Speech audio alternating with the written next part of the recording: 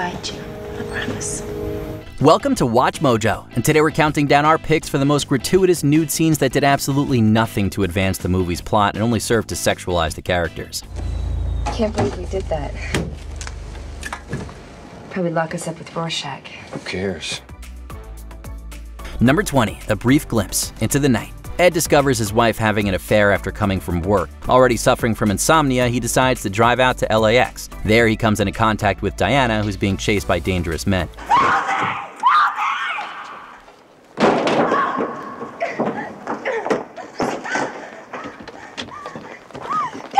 He takes her to her brother's place in Hollywood where she invites him as she's still in danger. Diana goes to the bathroom to clean up and change her clothes. During this time though, we see her nude. She even walks out of the bedroom to get some clothes and Ed catches a glimpse of her. Don't go away, I'll be right out. It's brief but not warranted. Number 19. Crashing the change room, Mallrats. Normally found standing outside the Quick Stop, Jay and Silent Bob are at the mall and are on a mission to destroy a stage being set up for a game show. You know about this game show thing they got going on here? Well, we need you guys to somehow ensure that it doesn't happen. Is that it? We're gonna do that anyway. Really? Why? What else are we gonna do? During their first attempt at taking out the stage, Silent Bob is foiled by a kid whose toy causes him to go careening into the change room of a woman's clothing store where he bursts in on Gwen. Later, during another attempt, Silent Bob again crashes into a change room Gwen is in. This time, however, she's topless, trying on a shirt. It's a shot that the movie could do without. Number 18, a surprising reveal, Total Recall. A central question to this film is if the events that unfold really happen, or is it just a product of the memory implant from Recall? He's just acting out the secret agent portion of his ego trip. I'm afraid that's not possible. Why not? Because we haven't implanted it yet. Either way, Douglas Quaid finds himself in the middle of a conflict between rebel mutants on Mars and the agency. His journey takes him to a bar in Venusville called The Last Resort where he looks for a woman named Melina. He's told by the bartender that Melina is busy, but Mary's available. Looking for Melina. Well, she's busy. But Mary here, she's free. Well, not free, honey. She unbuttons her shirt to reveal her chest, revealing a third breast. It's a well-known moment from the film, but it doesn't add much beyond novelty. Number 17, Mr. Chow, The Hangover. After a wild night in Vegas, Phil, Stu, and Alan retrace their steps to find their missing friend Doug. They end up getting arrested for stealing a police cruiser. No one wants to look bad. We gotta get to a wedding, and you guys don't need people talking about how some obnoxious tourists borrowed your squad car last night. But look, the point is, I think we can work out a deal. After going through some tasing, the trio are able to get their Mercedes from the impound lot. While on the road, they hear knocking coming from the car's trunk. Thinking it's Doug, they rush out to open the trunk only for a naked Mr. Chow to pop out and attack them with a crowbar before running off into the distance. Who was that guy? He was so mean. Aside from the surprising nature of the attack, there isn't a good reason for him to be in the buff. Number 16, wrong number, Demolition Man. Look, we get it. Waking up 36 years in the future is jarring, and it's gonna take some time to get used to things. That's the situation John Spartan finds himself in when he's taken out of cryogenic stasis to stop criminal Simon Phoenix. I'm a blast from the past. Should have stayed there. Oh boy, that voice sounds familiar. Who is that? Bad aim, Blondie. Spartan? John Spartan? Having just learned that kissing, touching, and the exchange of fluids has been outlawed from Lenina Huxley, Spartan returns to his apartment. While sitting down figuring out what to do next, a woman suddenly pops up on screen. She also happens to be naked before realizing that she has the wrong number and quickly disconnects the call. Wrong number. Obviously, this adds nothing other than knowing that even in the future, it's possible to dial the wrong number. Number 15, a prominent member, Walk Hard, the Dewey Cox Story. This underrated comedy tells the story of Dewey Cox, a Johnny Cash-type musician. Early on in his career, when his music starts to take off, he's introduced to marijuana by his drummer, Sam. You know what? I don't want no hangover. I can't get no hangover. It doesn't give you a hangover. After Sam very poorly warns Dewey to stay away from the narcotic, Dewey begins smoking and soon finds himself in a hotel room after a wild night. He's on the phone talking to his wife while all around him are many nude individuals. It's very excessive, but perhaps topping everything off is when Dewey's roadie, Bert, enters the frame and all we see is his lower half. Who's that?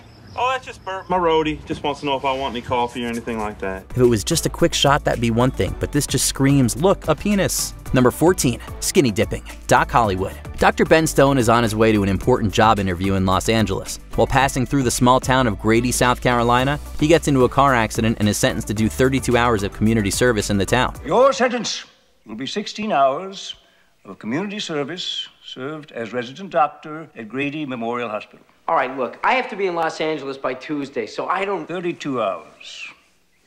This is extortion! You want 64 hours? After spending the night with the welcome committee, he wakes up the following morning and wanders outside by a nearby body of water. Suddenly, a woman emerges from the water completely nude. Ben is awestruck, and why wouldn't he be? This lady comes from nowhere and walks right up to him before putting a shirt on.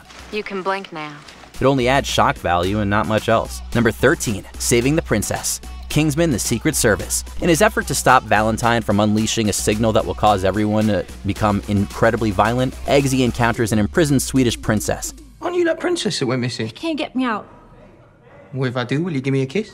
In exchange for saving the world, she offers Eggsy the chance to engage in some backdoor activities with her. Some fans of the film found this particular joke to be excessive and see it as a tonal shift from the rest of the movie. Once Eggsy does in fact save the world, naturally comes back to where the princess is held, where she proceeds to turn over, revealing her behind. Did you save the world? Yes, I did. So, you gonna come in? Yes, I am. It's right at the end, and it comes off as throwing in nudity for the sake of it. Number 12, Hallelujah, Watchmen. There's something to be said about Dr. Manhattan swinging around his manhood like there's no tomorrow. It can be argued that his lack of clothing demonstrates his diminishing humanity. You know how everything in this world fits together except people. What am I to you? Another puzzle to be solved. Have your men stand back. I'm teleporting a reactor to Karnak now.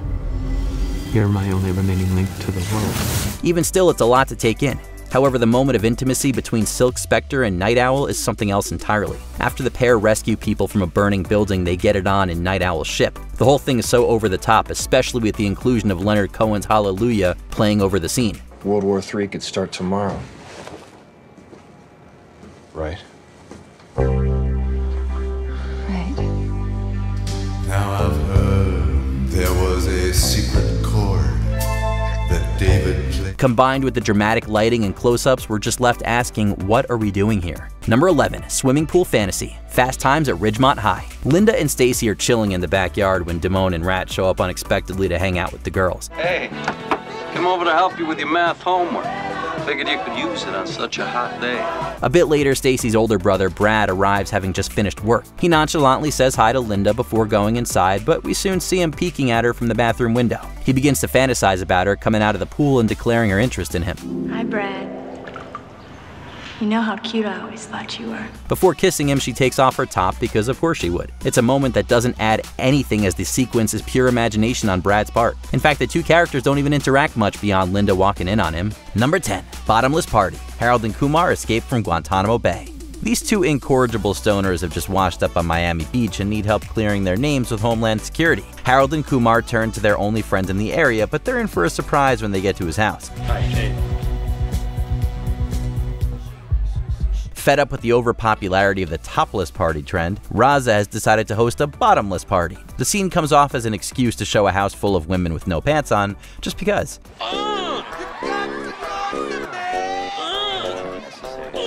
The Harold and Kumar films seem to have established themselves as the go-to for excessive amounts of needless sex and nudity.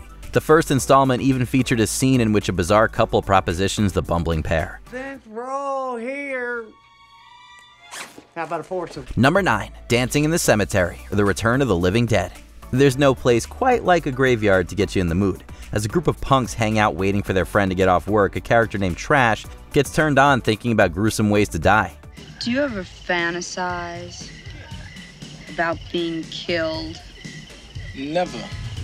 Out of nowhere, she starts taking her clothes off, and based on her friend's comments, this is pretty typical behavior for Trash. Just before she dances on a tomb, she strips down completely naked except for her leg warmers. A strange choice considering everyone keeps complaining about the heat. Trash spends the next half hour of the movie mostly naked until, unsurprisingly, she gets eaten by zombies. 80s horror movies sure love to punish women who weren't impeccably pure. Number 8, Spying in the Shower, 16 Candles. This is a weird scene to include barely 10 minutes into a movie about high schoolers, especially one that otherwise remains fairly chaste throughout its runtime. Sam has a crush on a senior named Jake, who is currently dating the beautiful and popular Caroline Mulford. While at school on Sam's 16th birthday, she and her friends stare at Caroline in the shower, jealous of her mature body. Unbelievable. We get that the filmmakers want to show that Sam is self-conscious about her own appearance and thinks she can't compete with Caroline. But surely there are much less explicit ways to do that, no? Number 7, Yacht Party. Entourage. Why does Hollywood think that women are super eager to get naked at parties thrown by rich guys? Before the opening credits even roll, this movie whisks its audience away to a yacht off the coast of Ibiza, where newly single Vince is hosting a party. Who throws a party when his wife leaves him on their honeymoon? Vince does, and why wouldn't he? The guest list is primarily women in bikinis, both with and without their tops. Of course, anyone who's watched the Entourage series knows to expect plenty of nudity and casual sex, with women's bodies often treated like set dressing. It's probably fair to say that the feature film is just giving its audience what it wants.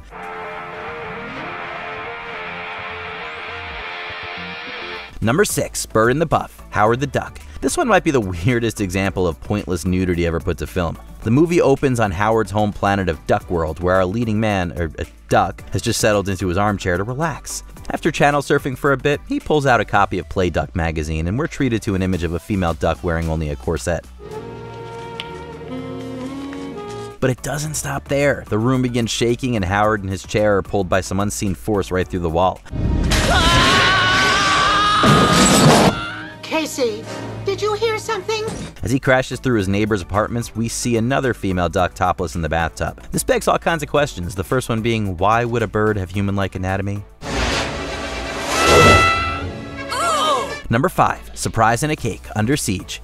How can you make a tense action movie even more enthralling? Add a nude model jumping out of a cake, of course. When a band of hijackers take over a battleship during the captain's birthday party, everyone forgets about the beautiful woman waiting in the cake, and after taking too much seasickness medication, she forgets her job too and falls asleep.